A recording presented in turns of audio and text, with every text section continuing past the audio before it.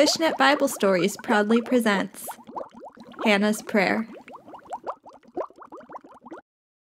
Hannah and Elkanah were married. They loved each other very much. Hannah wanted a baby boy to carry, but no baby came, and she cried so very much. Hannah and Elkanah loved God a great deal. They would visit his holy temple every year and celebrate with a big meal. But this year, Hannah wasn't hungry. So Hannah left the table.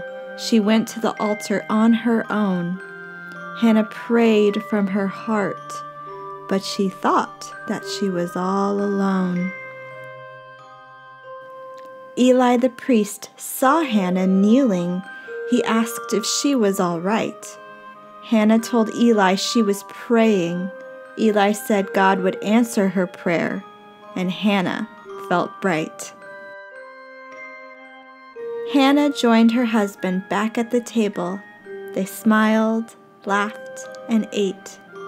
Hannah and Elkanah went home later, happy they didn't have much longer to wait. God happily answered Hannah's prayer, and a baby boy finally came. Hannah and Elkanah loved and carried him. Samuel was his name. Hannah promised God that he could keep Samuel. She told Elkanah what she wanted to do. Elkanah understood what had to be done. The promise must be kept true.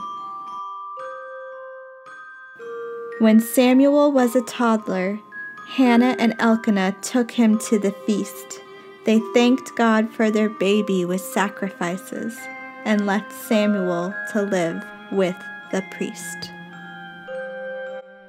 Thanks for watching. Click here to see our video of Jonah and the whale.